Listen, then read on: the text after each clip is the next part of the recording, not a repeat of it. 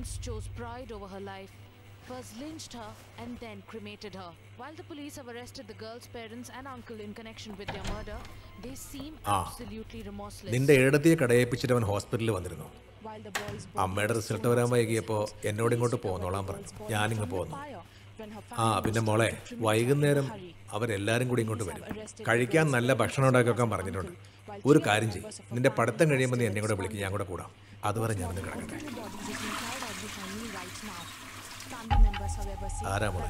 അത് ബാത്റൂമിലെ flush work ചെയ്യുന്നുണ്ടായിരുന്നില്ല. മെയിൻ്റനൻസിന് വിളിച്ചിരുന്നു. Plumber വന്നിട്ടുണ്ട്.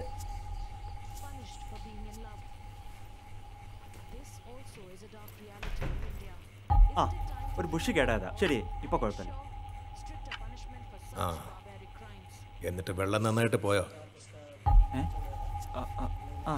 ശരിയായി, ഇപ്പൊ കുഴപ്പമില്ല.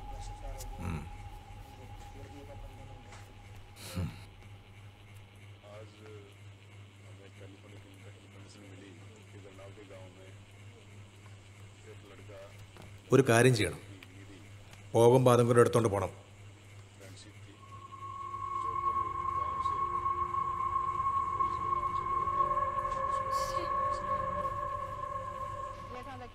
എൻ്റെ ഭാര്യ എങ്ങാനത് കണ്ടാൽ ഇവിടെ ജോലിക്ക് വരുന്ന ആ പാവം പെങ്കൊച്ചിനെയും എന്നെയും കൂട്ടി സംശയിക്കും. ഈ വയസ്സുകാലത്തിന് അവളുടെ BP കൂട്ടുണ്ടല്ലോ.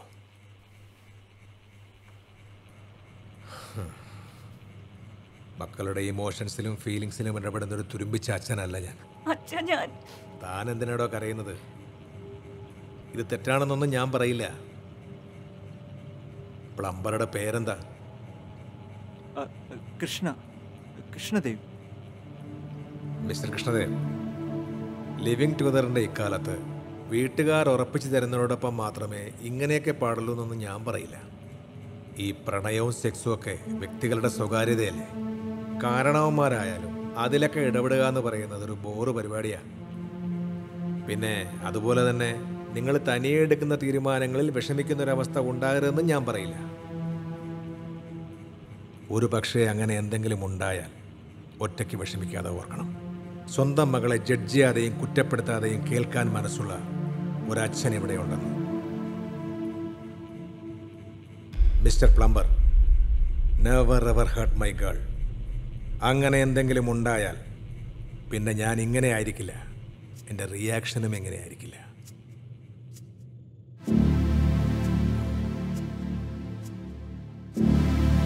ഈ വീട്ടിലെ കാര്യങ്ങൾ തീരുമാനിക്കുന്നത് ഞാനാണ്. ജീവിക്കാൻ നിവൃത്തിയില്ലാത്ത നമ്പൂതിരിക്ക് സംബന്ധം കൂടാനുള്ള ഇടമല്ല എൻ്റെ വീട്.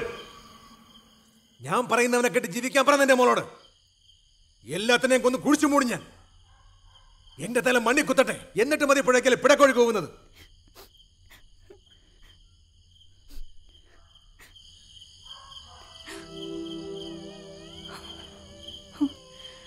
എന്തിനാ കണ്ടിട്ട് ഇപ്പം ഇങ്ങോട്ട് വന്നത്? അച്ഛനകത്തുണ്ട്, വേഗം പൊയ്ക്കോ. നീ എന്തിനാ പെണ്ണെ പേടിക്കുന്നത്? പുഴയ്ക്കൽ പ്രഭാകരനെ എനിക്ക് പേടിയൊന്നുമില്ല. അയാളെ കൊല്ലുന്നേ കൊല്ലട്ടെ. അച്ഛൻ തീരുമാനിച്ചുറപ്പിച്ച കല്യാണം നടത്താതിരിക്കുക. നമ്മൾ എന്താ ചെയ്യുക? നീ വിഷമിക്കാതെ, ഞാൻ ഒരു വഴി കണ്ടിട്ടുണ്ട്. നാളെ നീ അമ്പലത്തോട്ട് വാ, അവിടെ നമുക്ക് വേറെ അങ്ങോട്ടെങ്കിലും പോവാം.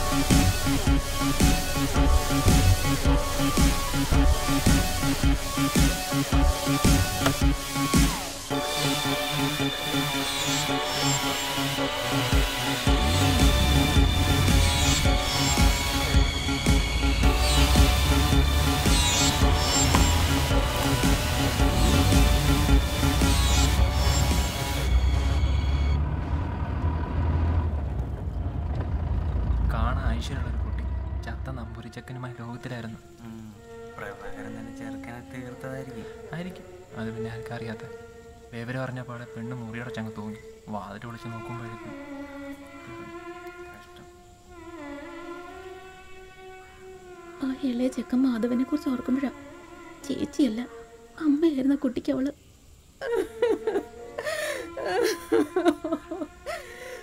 മോനെ നിന്റെ ചേച്ചി പോയടാ.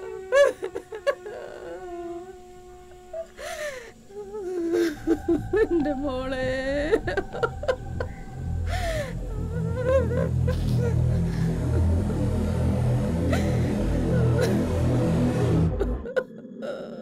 പൊരുൾ തിരിയും വരെ മറക്കരുത് അച്ഛൻ്റെ ഈ വാക്കുകൾ, മറക്കരുത്. എത്ര കാലം ഇവിടെ ഇങ്ങനെ? പുഴയ്ക്കലെ തോപ്പിൽ നല്ലൊരു വീട് വെച്ച് തരണുണ്ട് ഞാൻ. അവിടെ ആവുമ്പോ നിനക്ക് കഴിഞ്ഞുകൂടാനുള്ള ആദായവും കിട്ടും. മോളിവിടെ നിക്ക. കല്യാണി, കല്യാണിയേ.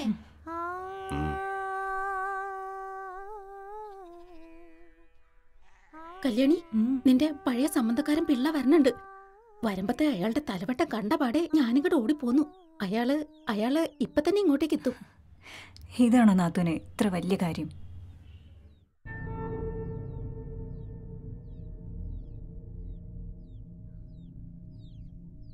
ഈ അടിച്ചതിനകത്തേക്ക് വരുത്തണ്ട. നാത്തൂനിതം കൊടുത്തേക്ക്. അകത്ത് തമ്പ്രാണ്ട്, എനിക്ക് ഇറങ്ങാൻ പറ്റില്ല. ആളിങ്ങോട്ട് വരുത്തണ്ട. ഏയ് പിള്ളേരുടെ അടുത്ത് പറയാൻ ഞാനില്ല. നീ എന്താന്ന് വെച്ചാ അയക്കോ. വാ മോളെ.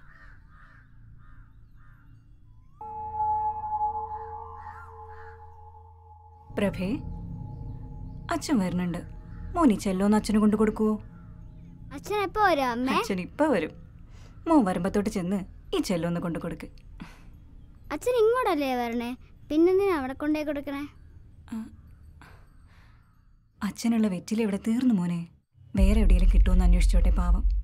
ചെല്ല്, മോൻ കൊണ്ട് കൊടുക്ക്.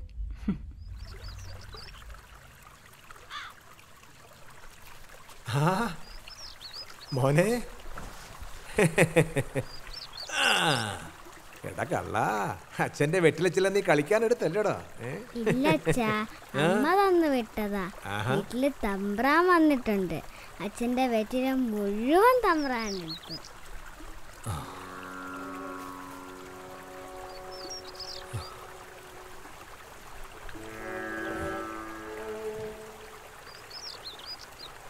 അച്ഛന് വിഷമമായോ?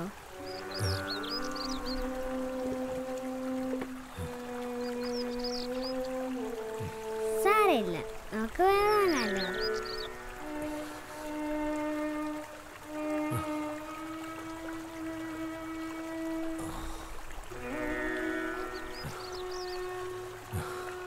മോ വീട്ടിലേക്ക് ചെല്ല്.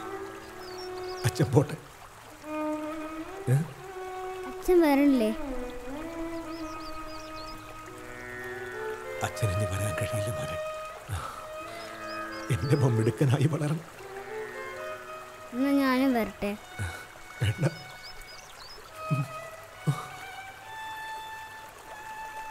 സമ്പ്രദായങ്ങളെ തോൽപ്പിക്കാൻ അച്ഛനെ കൊണ്ടാവില്ല മുത്ത്.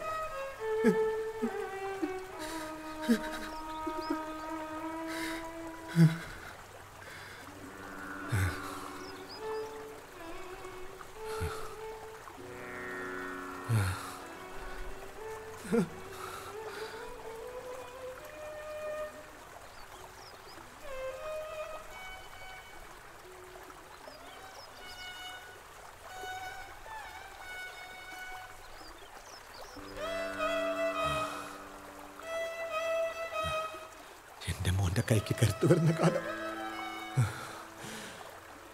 അന്ന് നിന്റെ വീട്ടിലെ പെണ്ണിനെ നീ നിലയ്ക്ക് നിർത്തണം.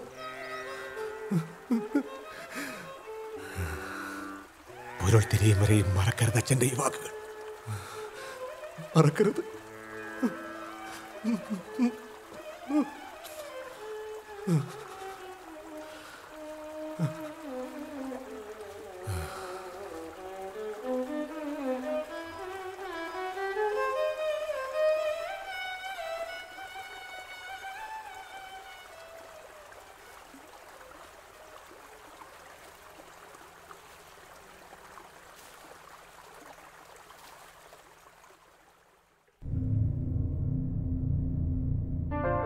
അങ്ങനെയുള്ള കുറേ പേർ ചേർന്ന് പറഞ്ഞു തുടങ്ങി ആണിന്റെ നിഴലിൽ നിൽക്കുന്ന പെണ്ണാണ് നല്ല പെണ്ണ്.